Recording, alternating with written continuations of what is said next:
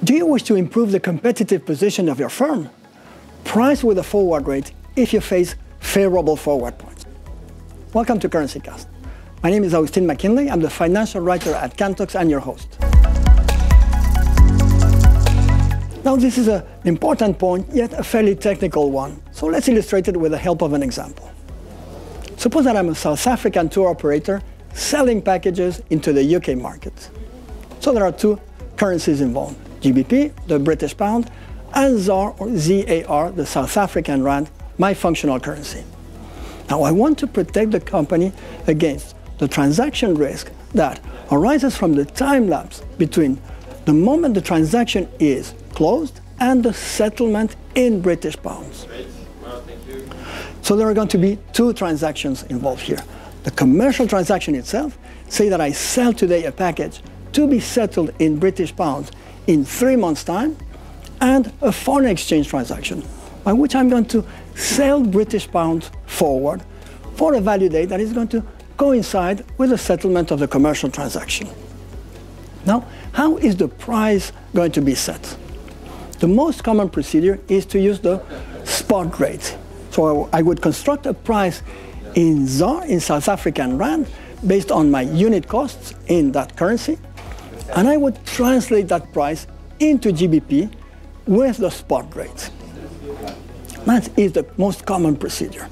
At the expiration of the two transactions, there's going to be a foreign exchange gain or loss on the commercial transaction that is going to be offset by a corresponding foreign exchange gain or loss on the forward market transaction.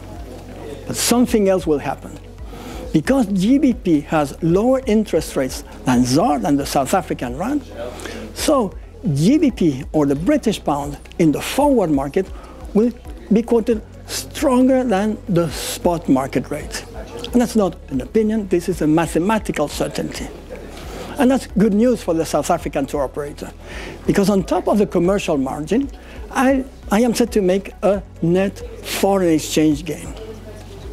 Now, there is another possibility. Instead of pricing with a spot rate, I could use the forward rate. I would be translating the same price in ZAR, in South African rand, but now with a stronger GBP rate.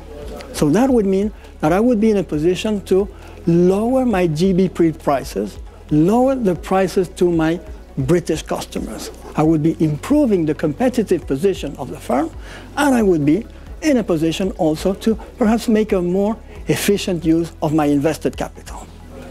So the question is, why do many companies fail to take advantage of the possibility of improving their competitive position in the face of favorable forward points? There appears to be two main explanations. On the one hand, there is perhaps a lack of understanding of the relationship between pricing with an FX rate and currency hedging.